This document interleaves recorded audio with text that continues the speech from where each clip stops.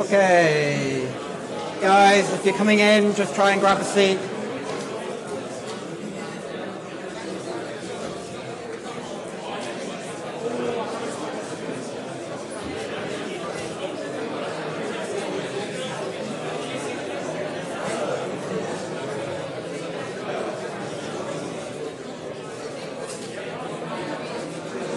Okay, can everyone hear me there?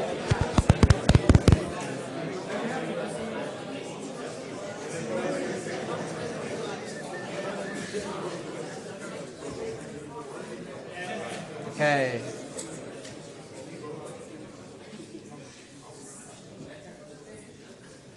Welcome to hours 4 and 5 of CASD this week. It won't be like this every week, so yeah, sorry for overloading you with a lot of information, but yeah, hopefully things will be a little bit smooth through the rest of the semester in this unit. And sorry it's 4 and 5 o'clock on a Friday. But yeah, as you know, you've got a lot of things on this semester, so hopefully we'll get good attendance through the rest of the semester in this session, because it's going to be the lectures only running for the first few weeks, but it's where you're really going to get a lot of the information that you're going to be able to use for the rest of the semester. Okay, today I'm going to run through the design brief again, okay, because we had to rush through it a little bit at the end of the last session. A few items on kind of how we do conceptual design, the architecture of a space mission, and then probably the most kind of important thing for this, we're going to go through the group allocation. Okay, and what I'm going to do is actually get you guys to come up in hopefully the groups that you formed, so hopefully groups of 9 people, and enter that into a spreadsheet, and then I will do the allocation on Blackboard later. So I'll be here like actually managing and troubleshooting that. And for anyone who isn't quite in a group of 9 yet, that's fine, because hopefully enough of you are here in the room so that if there are any groups that need to be formed right now, then you can actually talk to each other. I apologize for my rude interruption, but yep. when I go onto the group sign up and allocation page, even now, it still says yes. there is no content to so, display. as I just said, I'm going to be doing it here in person on a spreadsheet on the screen. Okay, and then I will allocate you into the groups later on Blackboard. Yep. So the group allocation, I want to get as much of it done today, and if there's anyone who hasn't been attending here, then they will be placed in groups afterwards. Okay, but I'll do that over the weekend, and you'll be put into your groups so that you can see them starting next week before the mental meetings. So the role allocation will come after that. So the actual role selection within your groups, so who's going to be systems engineer, who's going to be mechanical engineer, that can happen over the next week, week and a half. Allocation of the groups, most of it will happen today, and then kind of a deadline by Monday night. Monday evening, afternoon evening. PM. Monday PM. Okay? Okay, any more questions before I make a start? Nope? Okay. Right. So just as a little bit of an overview here, we're going to go through what kind of comprises a space mission and the architecture of that space mission. Okay, so we've got a little image in the middle here of a guy putting together a puzzle, and you might have the subject or the thing that you're interested in looking at or doing something with. Okay, so that is going to be your subject. That could be passive. Okay, so you could think about that as the natural environment and you're kind of imaging it, or you could be doing something active. So you could be communicating with something directly that then is going to communicate back to you. Okay, so we can split that out into 2 different kind of sections there. You could define that in different ways. Okay, so this is not really that fixed there. You might have an orbital element to this. Sometimes we call this the space segment. Okay, you might see that in quite a lot of the literature.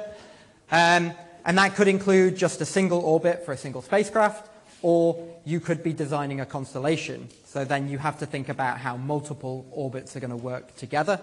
They could be the same orbit, just replicated, maybe changing phasing of a constellation, maybe just changing the orientation of an orbit. Or you could have different orbits. So you could have a constellation where you have geostationary spacecraft and LEO spacecraft working together. Okay? That's still a constellation. We would just call that a heterogeneous constellation, not a homogeneous constellation. Then you have your actual space system, the space element. You could have a single spacecraft, okay, so a monolithic spacecraft, one that's operating by itself, or you could have a distributed set of spacecraft. Okay? That might feed in to your orbit element, so there's going to be some kind of interaction there. But that distributed space segment could be all in the same orbit, like a swarm or a formation. It doesn't necessarily have to be in different orbits acting like a traditional constellation. Okay, so there are lots of different formats that this could take. You'll have your launch element, so you could have ground-based launch, you could have a ground launcher that takes you up to the International Space Station, and then you could be ejected from the space station into your orbit, okay? So that could be a space-based launch. You could be ejected by some other type of deployer from the rocket body that took up a primary payload, okay? So there's, again, complexity in the different types of launch segment that you have there. You'll have your ground element, so how are you going to communicate with your spacecraft? From the ground, is that by a fixed system? Is that going to be mobile? Is it an individual person with a handset? Unlikely at the moment, but direct-to-handset communications are coming in, so there's no reason why that couldn't also be part of your operational ground segment one day. You might also, in this ground segment, have relays to other spacecraft. Okay, so there are a lot of satellites up in geo orbits. You could relay your ground segment through those so that you can connect or communicate with your spacecraft when it's not directly overhead. Okay, so that could be a more complicated ground segment. You'll also need to consider your operations. So whether that is kind of purely monitoring the satellite on a day-to-day basis, just checking it's healthy, just checking that it's doing what it's supposed to be doing on an automatic basis, or actually uploading specific commands, control elements, maybe thinking about software updates if you need to do those as well. And then finally, if your satellite is going to be communicating more widely, or is it just communicating back to a single ground station? Okay, so if you think about things like deep space probes, interstellar, kind of out into the solar system probes, they tend to be point-to-point. Okay, they only send data back to a single ground station, or maybe a very small set of ground stations, usually the Deep Space Network. But then other satellites might have broadcast capabilities where, for example, a communications satellite is sending lots of data to lots of people in different places. And nowadays, a lot of the constellations are actually doing their operations through distributed ground station networks. So you have things like KSAT or LeafSpace that operate maybe 20, 30 different ground stations around the globe, and they can communicate with the spacecraft sending up those telemetry command and control elements. So these are all of the different things that you might have to think about in the context of your overall space mission. If we then want to kind of zoom in onto just that space segment, or the satellite, or your spacecraft, we can break this down in a different way. Okay, so now this is taking a much more kind of systems-focused view on just the space segment. And you could consider that one of the key elements of this is going to be the payload, okay? This is really defining what that satellite or spacecraft is going to do and how it's going to do it, right? Most spacecraft have a payload of some type. Some might have multiple, some might have many. You could say the International Space Station has many, many different types of payload on board. There aren't many spacecraft where you would consider it to have no payload at all, okay, because then it doesn't really have a purpose. The rest of the spacecraft, all of the supporting functions, we tend to consider either as the platform or the bus, okay? And then underneath that, we can define a bunch of subsystems that then contribute to what that bus or platform is doing. So, of course, we need a structure, we need some way of powering it, we need some way of communicating back to the ground, and communications within the spacecraft system itself. We might need some thermal control system, attitude determination and control. So all of these things that you would have touched on in space systems last year are going to be components of this spacecraft bus. Yep. Can we not consider all of these as different payloads as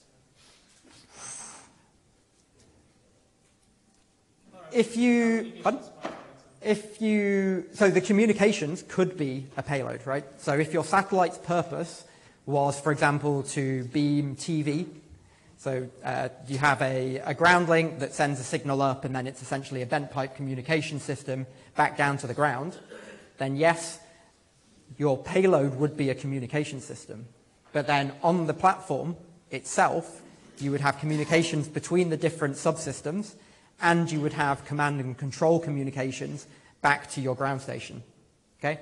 So in that sense, the communications, there would be a primary payload communications, and then there would be your system communications as well, which is allowing your payload to do its job. Okay, does that make sense? Okay. Equally, you could have a docking camera, which is an optical system that is part of the bus so that it can actually attach to something, but then you might have an observation camera, which would be the primary payload. Okay, and you can have primary and secondary payloads as well, so it's not necessarily just one payload like I've shown here, and maybe they have a priority or maybe they're an equal priority. Okay? Onboard data handling as well. And this is not exhaustive, right? So there are many different subsystems that are going to be on a typical spacecraft, okay, depending on the mission that it's got to do. Okay, and then I wanted to also introduce this idea of the space mission life cycle. Okay, so right at the top here, we're going to be focused on these three sections here. Okay, but as you'll find as we go through the rest of the semester, what you do in those first three kind of boxes, those first three segments, is going to be highly dependent on what your spacecraft needs to do later. Okay? So we're going to start with the concept. You're going to come up with some ideas of how your spacecraft is going to achieve the user needs or to solve the problem statement that we've given you, or I'll be talking through in a moment as well. You're going to perform some feasibility studies, and then we're going to start to work on a little bit of preliminary design. Okay, we're not necessarily going to get all the way to where we would consider preliminary design to end, which is with a review, a PDR, preliminary design review, but we should get some way along that process by the end of this semester. Okay?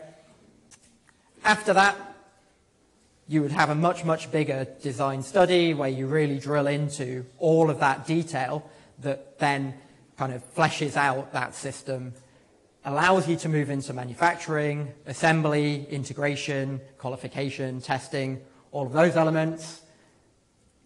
Finally, hopefully your spacecraft is built, tested, you can launch it, it'll be on orbit, you can do some commissioning activities, which basically means that you're going to check out all of the systems, make sure that they work properly, and then you can move on to your main operations. Okay? The period of time where the mission is actually doing what it was intended to do is kind of primary purpose. That's not where it ends. So then we have the end of life, and that's something that you need to think about in that early design phase. Okay, what do you do with your spacecraft at the end of life? Too many missions have already been launched where end of life was not adequately thought about. Okay, and now this is where we have issues with debris. Okay, this is a lot of the inspiration for your design brief. Okay, and I'll come on to that as well. And then even after the end of life, okay, that's not where a project, and hopefully you'll do some of this in ops management and things like that. A project doesn't just end and everyone forgets about it. Hopefully you go through a phase of actually learning about that, the whole project, what went well, what didn't go so well, and what changes you can make to influence the next iteration, okay? And then you can take those ideas into the next system concept development, okay? And that should inform all of the different elements. Okay. I briefly showed this earlier in the week, but I'm going to spend a little bit more time going through it now because these are the individual roles in your teams that I want you to take, okay? And I've split it up. It's not in, if you've talked to any of your colleagues in years ahead, this is not the same hierarchy that I've used before, okay? In this case, we now have verticals and horizontals.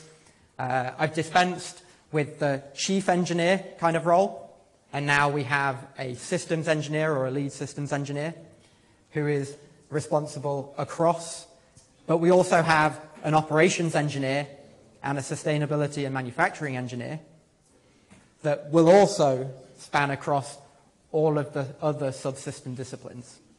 Okay? So I hope you can see how the previous slide, where we have this life cycle where operations is going to influence your design. Okay? If you haven't thought about how your spacecraft is really going to work in the orbital environment, the order in which things have to happen, and if any of you were here for the Ingenuity lecture last night, the speaker actually had a slide on concept of operation speaking about how they had to interface with the Mars rover Perseverance so that the Ingenuity helicopter could actually do its operations. That fed into the design, okay?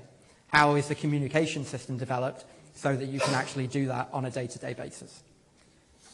And from a manufacturing and sustainability aspect, if you don't think in your design phase about how you're going to build something, and you don't think in your design phase about how you're going to dispose of something, then suddenly you'll get to these elements of the life cycle, and you won't have any ability to affect it anymore, especially with the space system where you can't intervene with it so easily. You then have to design another mission to go and retrieve it or to do something. Okay? So we really want to embed these ideas early in the design cycle and make sure that we've accounted for them. Okay? So that's why these roles span across all of these other disciplines, which are a little bit more system-focused or subsystem focused. Sir? Yep. Can somebody help with integrating two systems together, like with guidance, navigation, control, and propulsion? Someone suggests something like, say, the use of reaction wheels, or just to measure out the difference between, say, reaction wheels and the use of thrusters to change the banking and stuff like that of the satellite. So someone doesn't need to do that, but multiple people will, right? So your propulsion engineer and your GNC engineer will principally work together to solve that problem. And that will be facilitated and integrated together by the systems engineer, who will kind of manage that communication and make sure that those elements are integrated correctly with all of the other elements of the system as well. Okay, so it's not just that the propulsion engineer would need to talk to the GNC engineer, but also potentially about how that communication needs to take place, because if you've got orientation of your vehicle, you might not be pointing your antennas in the right direction. Okay? That might also consume a lot of power. So if you're trying to do two operations at once, then you'll need to speak with the power engineer as well. Okay? And whilst that's all happening, if you're thinking about operating a propulsion system and an attitude control system, then that is all feeding into the operations plan. Okay? The operations engineer needs to know that these things are going to happen at the same time so that they can produce a kind of a schedule for it, plan the operations, make sure that there aren't too many demands on the system all at the same time. Okay? So you can see how all of these things are linked together. Okay? And normally in your groups, as long as they work out to 9 people, then each person will take on one of these roles during the semester. And in slightly smaller groups, then we'll split out some of the individual responsibilities below these as necessary. Okay? Not all of these tasks are necessarily equal as well. So depending on your concept, depending on which scenario you choose, then there might be some balancing work between all of the different members of the team over the semester. Okay? And in your group mentor sessions, we can talk through that. Okay? So how you manage those kind of changes in workload between the different members of the group over the semester is going to be important, and we'll help you with that as well. Any questions about these kind of group role elements at the moment? That doesn't seem kind of clear at the moment. Yep. Sorry, is the load selection one of the like the second row? Okay, so in this diagram, the different things in the vertical boxes are not split up across the horizontal boxes. Oh, okay. Okay? So the system engineer, operations engineer, and sustainability engineer are interested in all of the things in the colored boxes. Okay? They're not necessarily split up in different sections. So ops engineer is definitely interested in the control that the GNC engineer is going to be looking at designing. Okay? And similarly, let's have a look. Manufacturing engineer is definitely going to be interested in the structure and the power system. Okay? So is it solar arrays, or is it some type of fuel cell, or are you going to put a nuclear engine on your spacecraft? And how is that going to be accommodated into the structure? They're all elements that will need to be accounted for when you're thinking about the manufacturing of the system, and then also how sustainable that system is. Okay? Cool. This is also just a kind of brief overview in the design brief document. There is a much, much more kind of extensive list of the responsibilities and kind of tasks that each person might be involved in, that's involved with each role. So when you're thinking about this in your groups, about who's interested in what element, have a look at that list. But again, it's non-exhaustive, okay? So that we haven't accounted for every single thing that you could think about or you could do. You also need to go away and look at the different things that are involved with those subsystems and what people in industry might typically do as well. Okay? Sorry. Yes? Are the systems engineer, operations engineer, sustainability manufacturing engineer expected to design things, or are they supposed to combine designs together? As in, are they the ones that create things? That's a really good question. Okay, so not next week, but the week after, I'm going to talk about, in one of the lectures, systems modeling. Okay? So in each of these roles, and that goes for the systems engineer, the ops engineer, and the sustainability engineer, I will be expecting to see some element of systems modeling. Okay? So they design and manage at the same time? Yes. Yep. So these are not management roles. Okay? They are engineering roles. Okay? The systems engineer is going to be nominally responsible for that integrated systems model. So how does the mission and the mechanical engineer and electrical engineer, how do they combine their outputs to really create a synthesized satellite solution? Okay? How do those outputs from each of those subsystem modeling exercises come together so that you can produce an overall mass for the spacecraft, an overall power budget for the spacecraft? How is all of the data going to be transferred between the different subsystems? All of those elements you need to think about in an integrated systems model. Okay? That's the systems engineer. The operations engineer will also be creating systems models, but they're slightly different in a lot of cases in the form of a concept of operations. But also you can think about it, and I'll go into this in the ops lecture, which is next week. How do things like the power raising performance or the power demand on the satellite change in the different modes of operation?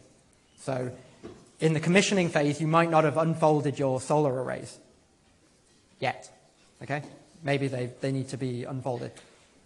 What capability does your spacecraft have in that phase compared to the normal mission phase?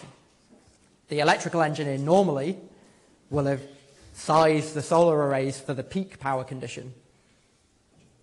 but you need to make sure that your spacecraft can operate reliably and safely in lots of other conditions. So there could be safe modes, there could be an end-of-life mode, there could be a orbit-raising mode, lots of different things, okay? So there'll be interfacing in the systems modeling exercise that the operations engineer will need to think about, okay? And then in the sustainability and manufacturing side, there's going to be things like life cycle analysis that you need to think about. So what are the overall costs in terms of maybe carbon budget or in terms of financial sustainability as well that are associated with all of these different elements, okay? So there's going to be modeling there to do with that as well. And again, what we'd ideally like to see is across the full life cycle of the mission and not just for the system or a kind of space segment. So if you can you model how much the design effort for this spacecraft might cost based on a certain methodology? How much are the operations going to cost because you have one ground segment, or if you have a concept where you're going to use 10 ground segments, ground stations? Okay? So you can do modeling based on that. Yep. So quick question on kind of responsibilities about stuff. So as the actual design project stage, we are simulating to be kind of a startup company, and then we're trying to launch a spacecraft. So do we kind of accommodate ourselves for, say, the startup budgets and stuff, and the legal issues that we have to go through, and what rules is actually really going to take care? Yep. So, I mean, what I was intending with that was just to have a mentality that you're looking for a way of trying to sell your system when it comes to the trade show and in developing and proving the feasibility of your system, rather than acting like a much, much bigger company where you may be trying to convince an internal customer that your project should go forward. Okay? So in that sense, don't necessarily think that your budget or how you should act is constrained by being a small startup. I mean, here you're given 9 people. Most startups probably don't start with 9 people. But yeah, just think about the fact that towards the end of the semester when you're in the trade show, it's about showing your design off externally as if you were trying to convince someone that this is a really, really good idea to take forward, that they might want to invest in it. Okay? But remember, it's not a pitch, it's engineering communication. Okay? And there'll be some more guidance on the trade show as we go through the semester as well. Okay. Let's go through the problem again briefly. I've already heard from you, some of you, that you're quite found this quite interesting. So to develop a satellite that can perform imaging of other orbiting objects to support space domain awareness activities. Space domain awareness is something you might want to look up. There are also other terms that are used in this. So space situational awareness is another term that's very, very closely related to this. Debris classification and on-orbit asset monitoring. Okay, so that's just a brief problem statement. We can dig into this a little bit more.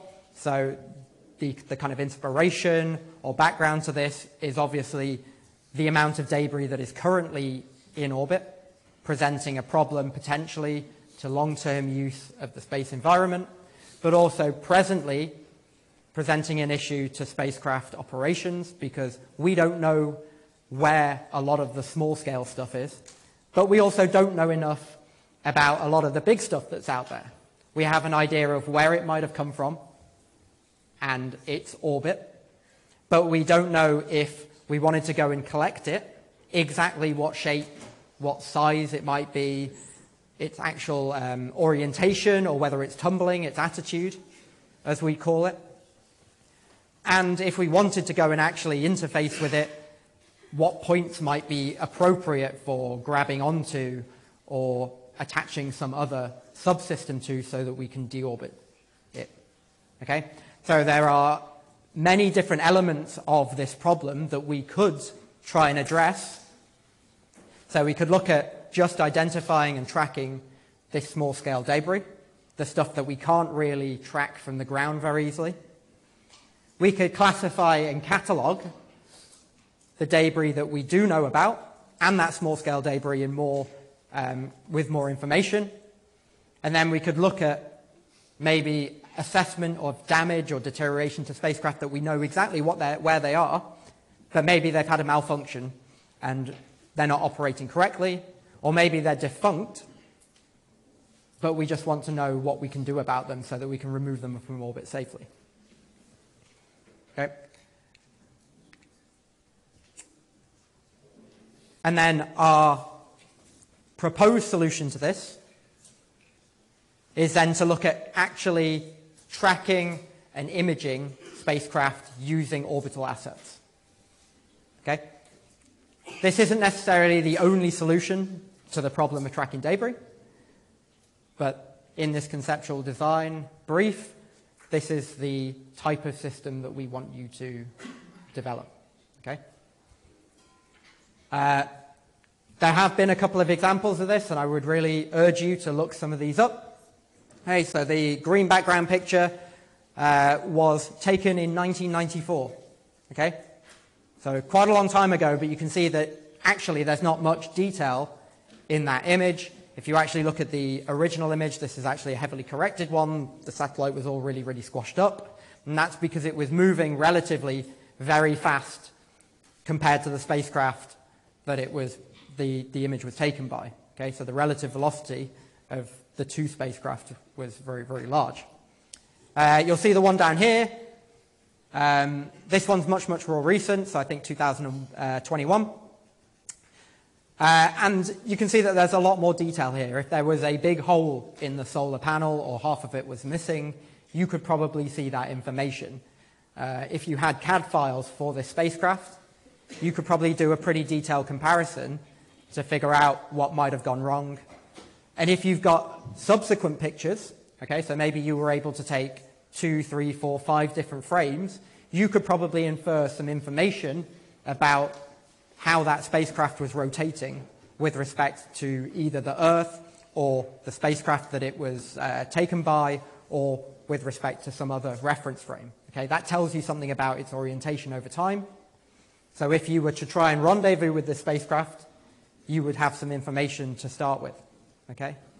In terms of a debris removal mission, having that information might be really critical for a feasibility study, whether you should even try and go and get that spacecraft or not. Okay? If it's rotating too fast, probably too difficult. If it's got a relatively kind of slower speed of rotation that you could match, you could do something with, then yeah, you might choose to pick that one to go ahead and actually do your debris removal mission on. There are other challenges. I think you can see from both pictures, lighting conditions are going to be quite challenging to maintain, especially in orbit. You've got lighting from the Earth, you've got lighting from the sun. If you're in eclipse, you might not be able to see much. But you could also think about using different parts of the spectrum as well. So you could potentially use infrared, you could use active sensing methods if you want to. So it doesn't necessarily have to be optical imaging that you want to perform. You could use LiDAR, radar, infrared, those kind of things as well. Okay? And then you also need to critically think about how many pieces of debris you want to be able to track, image, and catalog, how often you want to be able to do that, and where you want to do that imaging. Okay? So your orbits are, unless you have a propulsion system on board, going to be relatively fixed. The debris, unless they're active, are going to be pretty fixed in their orbit that they're in currently, unless it's under the perturbation of drag. Maybe it's reducing, maybe there's some solar radiation pressure effects, those kind of things as well. But you will have to think about how your spacecraft is going to image things in different orbits if you're doing a general surveying mission, compared to actually getting up close to a single spacecraft if you really want to image it in detail, which might be more relevant maybe in a geo orbit, for example, where you can get really, really close to something and do some very, very detailed imaging.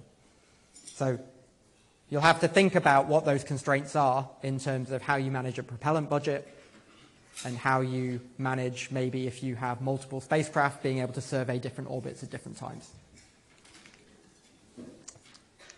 Did I miss one? Nope. Okay.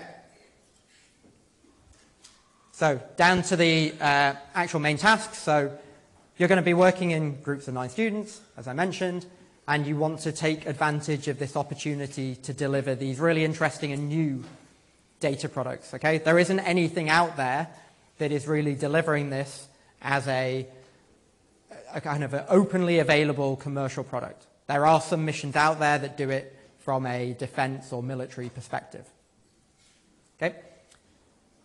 And the main kind of goal within the semester is to produce a credible conceptual design.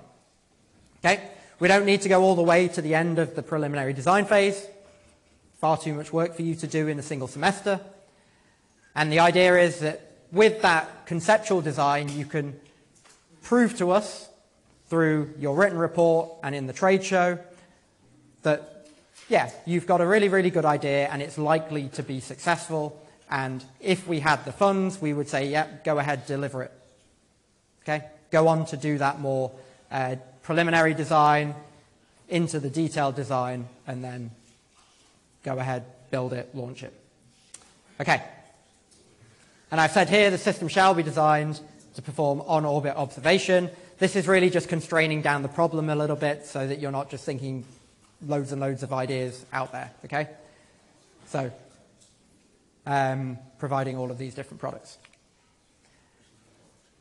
And I brought this up briefly on Tuesday, I think it was. 3 different scenarios. We'd like you to do one of these, but if you think that you can design a system to do more than one of these at the same time, or maybe you want to split up the operations and start with one of these and then move on to one of the other ones, go ahead. But I think it will be quite challenging. Okay? So we've kind of split these out into these 3 different scenarios. So the first one is going to be looking at GEO or GSO satellite in really high detail. Okay, so if you wanted to remove that spacecraft from orbit, providing all of the information that a potential debris removal company would need to say, yes, that is a spacecraft that we're going to remove, and this is exactly how we're going to do it, and this is why we have confidence that we're going to be successful in removing it. Okay, so thinking really about kind of high-resolution imagery, so you're probably going to need to be relatively close to it unless you have a very big telescope. Knowledge about the attitude of the spacecraft over time, maybe knowledge about any changes or kind of damage that's been that's impacted on the spacecraft, because that might change how you would approach it. Okay, actually relying on the design of something and then realizing in orbit that the bit that you wanted to grab isn't there anymore, that would be essentially a mission failure, right? If you were trying to go and get that piece of debris. Okay.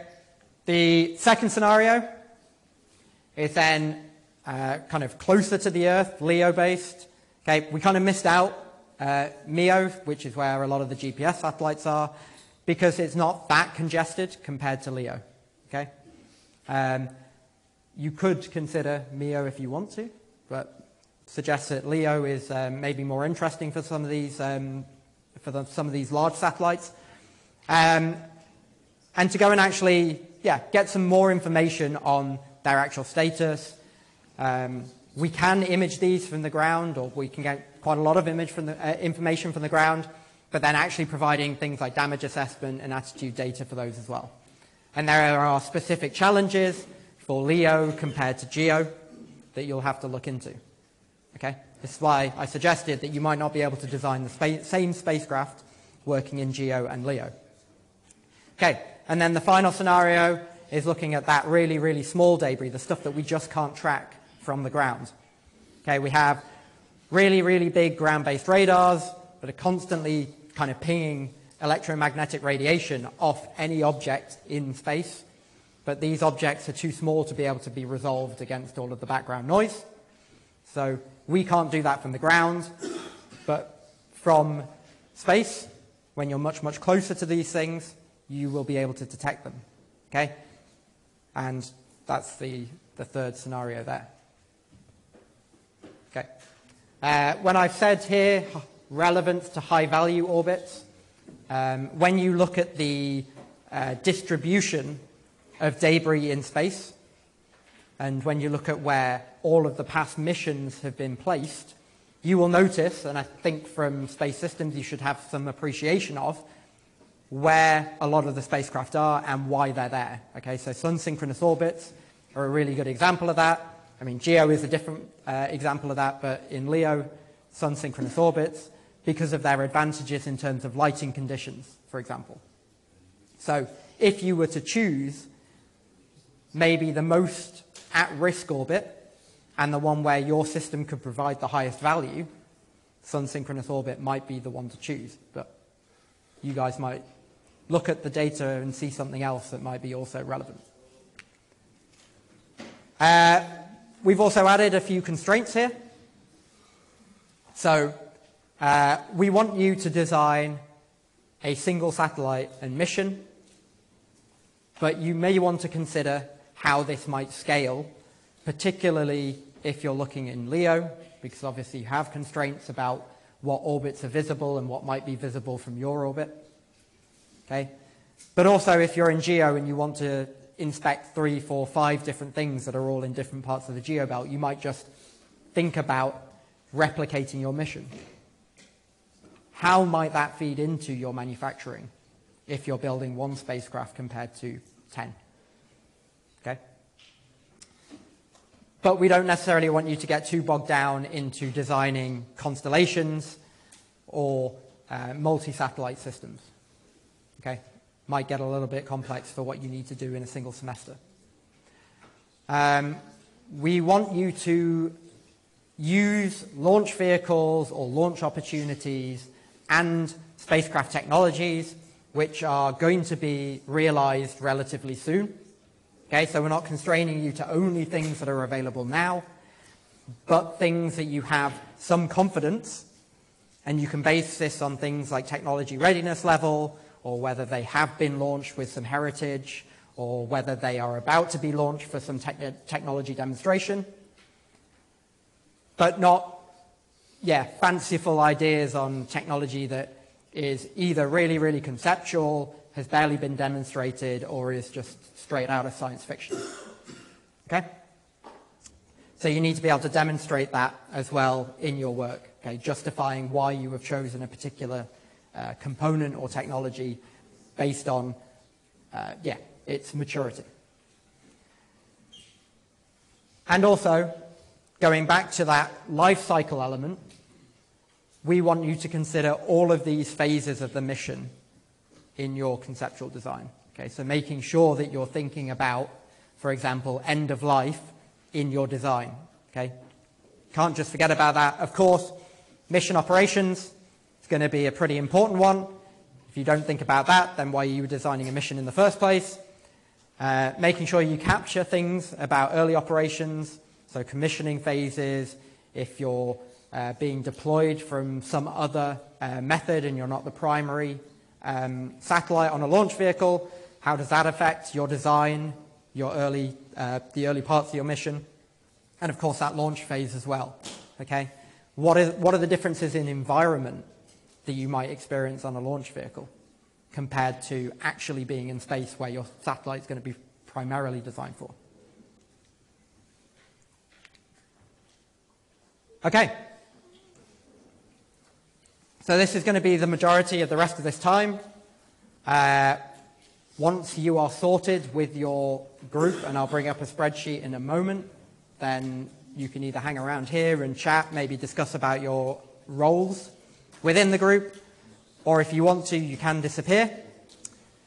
But what I want you to do, if you haven't already done it, is try and form these groups of 9.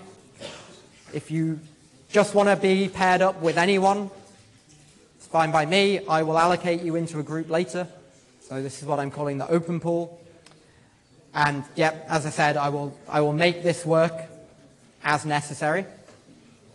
So then after today and through to your mentor meeting next week, I want you to discuss what roles you're going to have within your group. discuss that with your mentor, and then actually record that role in Blackboard later. Okay, but that doesn't, the recording of your roles doesn't need to be done until week 3. Okay. Guys, if you just